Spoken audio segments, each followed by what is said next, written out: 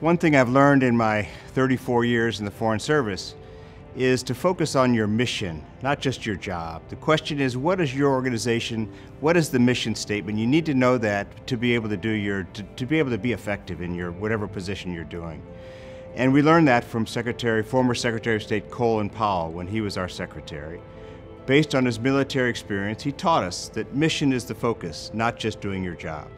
And he gave us an example, and I've got one example of a good example of mission, and I've got a bad example of somebody who's not focused on the mission.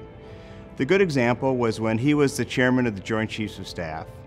He used to take military leaders all around the country, to sites all over the country, and give them tours of the United States. And when they visited the Empire State Building one year, he would visit and talk to the char force, the janitorial service, as he was walking through the building. And he said to one gentleman who was working in the building at the Empire State Building, he said, "What do you do here at the Empire State Building?" And the gentleman said, "What I do is I make this Empire State Building the cleanest, most attractive tourist center in the city of New York." A great answer. He didn't say, "I sweep the floors, I clean the bathrooms." He said, "My mission is to make this building the best it can be." And he would do anything necessary to make that building the best it could be.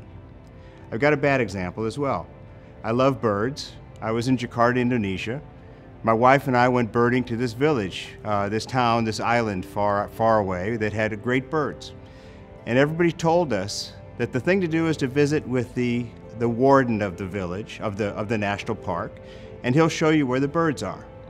So we went to his house, got in his car, and he drove us to the site where we were going to see these fantastic Indonesian birds, Southeast Asia, obviously magnificent birds. So as we're driving, there's a big rock in the street. So he drives around the rock and continues on.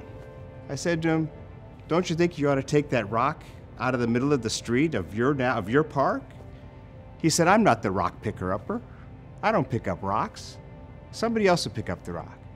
Well, that's somebody who just doesn't understand what mission is all about. His job was to pick up that rock so that his visitors wouldn't have a problem in his park.